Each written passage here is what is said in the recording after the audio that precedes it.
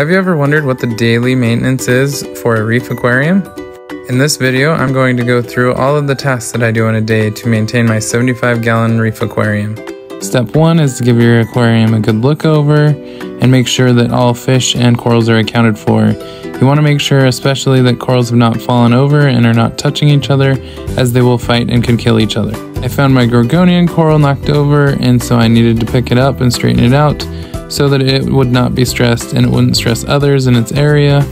My tang did knock down one of the corals from my rock, and so I did need to re-glue it where it goes so that it can continue to get its needs met. Step 2 is to give a good look over the seams to make sure no bubbles are happening and that things are holding up fine. Step number 3 is to double check all the equipment and make sure that things are running optimally. In this case, I am scraping the neck of the protein skimmer to make sure that it is running optimally. And step number 4 is to get your fish food ready and feed the fish. This is by far one of my favorite parts because you get to interact with the fish and corals, and the tank just really comes alive.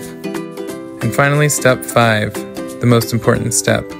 Sit back and enjoy your reef tank.